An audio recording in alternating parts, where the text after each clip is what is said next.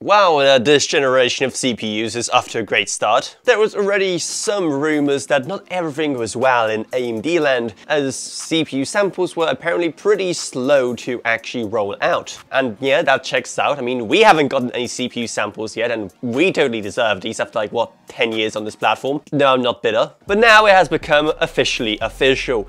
Team Red are delaying their Ryzen 9000 launch by a couple of weeks because of some unknown QA issues. Now, obviously, delaying a product versus launching a defective one is always the best option, especially given what Intel is going through right now with some of the Raptor Lake products. And so far, AMD spokespeople have been very cautious about the language they're using, saying that it's not a big deal, that only a very small amount of units is affected, and overall the delay should only last 1 to 2 weeks, so it's nothing that bad. We've already waited for them so long, what's another 2 weeks? So I want to know if this changes anything about your plans for this generation. Are you still gonna buy into Ryzen 9000 when they do finally arrive, if a bit late?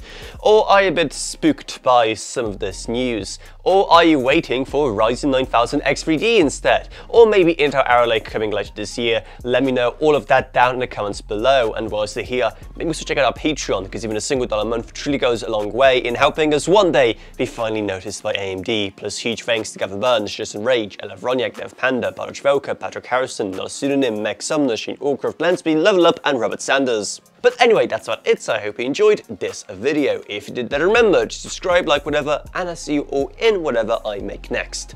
Goodbye everyone, goodbye.